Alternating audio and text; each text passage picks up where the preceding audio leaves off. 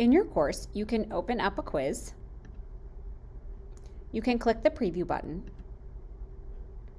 And then you can use your browser's print menu to print your quiz by going to File, Print, or use the keyboard shortcut Command P. From here, you can go to More Settings and open the PDF in preview if you want. Or you do have the option of clicking your printer destination and just choosing Save as PDF.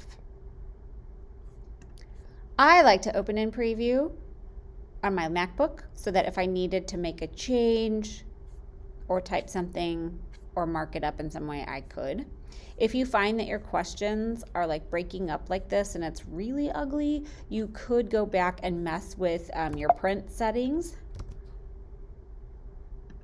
by just kind of adjusting some of the settings, like with the scale, to try to make things fit a little bit better, so you can kind of play around with this and you can see the preview before you send it to a PDF. So that's something to consider.